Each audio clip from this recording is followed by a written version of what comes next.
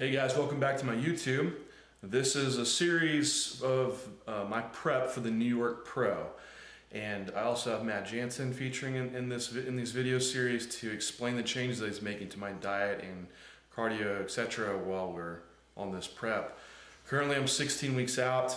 If you watched last episode, the only really big change for the week was a cheat meal, and that had brought my weight up after to 245. And so it was about a 3-pound increase. I was around 242. It's slowly come back down throughout the week, so the current diet does have me dropping some body fat. And this morning, I weighed 243. And but I do see that my legs look a little tighter, my abdominals, my midsection looks a little tighter. But Matt Jansen did decide he went to and made some more diet changes and cardio changes to further the fat loss process. So I want to go through my diet today and let you actually see what it looks like. So in the description below, I posted the full diet. I also put it on my IG story on my highlights, so you can go to my bio and look at that. I'll keep updating it so you can continually see the diet changes that are getting made. So I just got up this morning. I'm about to go do cardio. I haven't eaten anything yet. And I'll get back to the apartment. I'll start having meal one and go from there and let y'all follow along. And I'll go ahead and turn it over to Matt Jansen. He can explain some of the changes that he made to the current diet. What's up, guys? John is 16 weeks out, so I want to go over the changes that I made this week and give you some insight into why I made those changes. Just kind of actually, I'm just literally going through his email that I sent him. The first thing that I changed was this cardio, and just to kind of touch on cardio, I know that John is somebody that needs to do cardio, so I'm not like anti-cardio. So my thought process is, if we know that he needs to do it, and we also know that he has a goal weight that he has to make, let's just get the process rolling. So I basically threw him on cardio 7 days a week, 30 minutes a day now. And when his body's in a more fragile state towards the end of prep, that's when I'll pull back. So ideally, you know, he starts coming down and everything's coming down in a good way. That way at the end, we can save his legs, and instead of just throwing a bunch of cardio in at the end to make weight, if we're slow and methodical coming down all the way through, I just feel like that's a more sensible approach to get him down to where he needs to be and also save as much tissue as possible. Plus, John's legs are very good, and he trains legs hard. I think training legs hard during prep and not changing your style of training is one of the best ways to maintain your leg size during prep, especially for those that have to do a lot of cardio. So just don't change your style of training. Keep heavy movements in throughout, and your legs will stay because you're forcing them to do work that they have to do, you know. So that's one thing for sure to keep intact. Everything else, basically, just to kind of go over the nutrition side of things, I'm not somebody that makes a drastic change. Like, I want the transition into prep to be easy. I don't think that we should go from one extreme to the next of eating a sufficient amount of food to basically eating nothing. So basically, I pulled all of his meals down to 50 grams of carbs a piece leading up into training, and then after training I reduced the carbs a little bit more. And some of you guys might wonder why I pulled more carbs after training. And my goal for John, and this is going to be the goal throughout prep, is I want him to go into training as strong as he possibly can be, you know, within wherever he's at that point in time. So I actually care about putting food in prior to training, and if he needs to struggle, I'd rather him struggle after training, but at least get some energy in prior to. So that's the reason why I put more food in prior to training. After training, glycogen recompensation, I'm not totally I'm not really worried about that right now. We're not at a place where he's going to risk muscle loss. So that is the reason why his last 2 meals, I pulled food more there. But again, even his meal 5, his post-training meals at 50 grams of carbs, and then his last meal is more around 25. But that's basically the only changes I made at this point. Pulled fats a little bit as well, but again, it's not a drastic change. I'm not going from one extreme to the next. I pulled about either 25 to 45% of his fat per meal, but again, he basically has 7 grams of fat at each meal now, versus prior to he was having 12 to 14 grams of fat. So that's basically it for this week. I'm excited to get the ball rolling. I know that initial phase was might have not been the most fun update, but that's, you know, where he's at this point. So no cheat meal this week. We'll just get rolling and see how his body through these simple changes starts to respond, and then we'll go from there. All right, so Matt gave you the breakdown of what the current changes were. I just pulled up to the gym, about to do my cardio, and for my cardio, I'm just doing steady state. In the off season, I will do a little bit of steady state, typically like 3 to 4 days a week. So I am increased to the 7 days a week for 30 minutes. And I do usually start with steady state and just build that in, and it increases. And you know, a whole video could be on just HIIT versus steady state, and a lot of the research does support doing HIIT. You do have to evaluate what you're starting at, what's your baseline cardio status. So I haven't been doing any HIIT in the off season.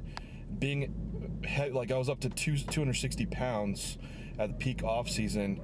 Doing HIIT is extremely taxing at that body weight, and you have to realize that. And you can extrapolate what you from research and try to apply the best that you can. You don't see any studies with 260-pound bodybuilders doing HIIT, and also on prep and a calorie deficit with as much training volume as someone like me would have. So you have to consider that before you try to apply research. So I'll just do steady state for now. I probably never will actually implement HIIT, just because it is so taxing on the nervous system, and that on top of training legs twice a week, your legs just get fried. Because I've done it, I've tried it, and it's just too much for me personally. My clients though, I can have, it seems to work well with my girls that I train, or even lighter bodybuilders that aren't in a higher level of development. But anyway, before I train, and this isn't like a plug for anything, this is just truly what I do. During training and on the way to the gym, I will just drink like half a scoop of Animal Fury just for the caffeine in it. And one thing I'm trying this season, I've done aminos in the past, but I'm gonna try the Animal Nitros. Evan Senapani, he like just swore by it, and I was having a discussion with him about it. And they're just essential amino acids, which I'll use. I might do the animal juiced aminos just for something to drink, because those are your EAAs as well. They might have research-wise, it looks like they maybe have a minimal impact, if any. But again, we're looking at a population that you really don't have a body of research to apply to. So a lot of this is just trial and error and what you notice, and there's a lot of variables here, so it's going to be hard to really see if that's a variable that's making a difference. But he did said he feel like he got better muscle retention and kept fullness with it. That's what Evan had stated. So I'm going to give it a try and do it. Now, for a lot of people, I don't think amino acids during training or before cardio is really necessary. You're really not at the training level to need that. I just got back. I finished cardio. So meal one is actually supposed to be turkey and rice and olive oil. I don't have my turkey prep for the day, so I'm going to just kind of match my macros with oatmeal, and for 50 grams of carbs, I'm going to do 75 grams of oats. I don't normally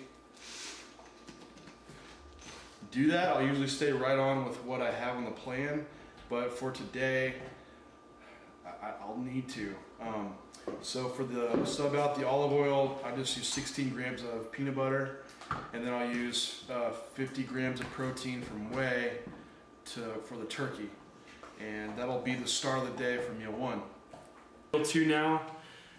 This meal is 7 ounces of turkey, 180 grams of white rice, and 50 grams of asparagus, and then also 7 grams of olive oil just drizzled over it.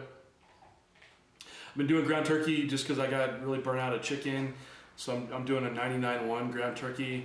Since it's ground, it makes it really easy to chew and also just to digest. For the asparagus, I don't do any you usually don't do many fresh vegetables just because of prep time.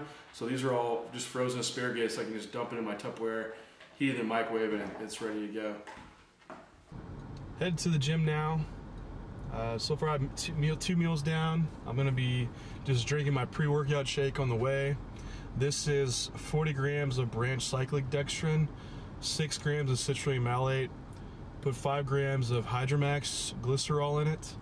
It also, I took the animal nitro pack and I opened the pills up and dump it in. So it has about 5 grams of essential amino acids. Oh, it's a little more than that, maybe like 10 grams of essential amino acids. And then half a scoop of Animal Fury. So I'll get this down. I'll get to the gym, and then I'll add in another 40 grams of branch Cyclic dextrin and another 10 grams of essential amino acids, and drink that during. I just finished training, so post-workout right now, we're just down to doing 65 grams of Whey Isolate. No carbohydrates in this shake, so just protein. Go back home and get my post-workout meal in. Back from the gym now, I'm gonna have meal 3. I made this before I left.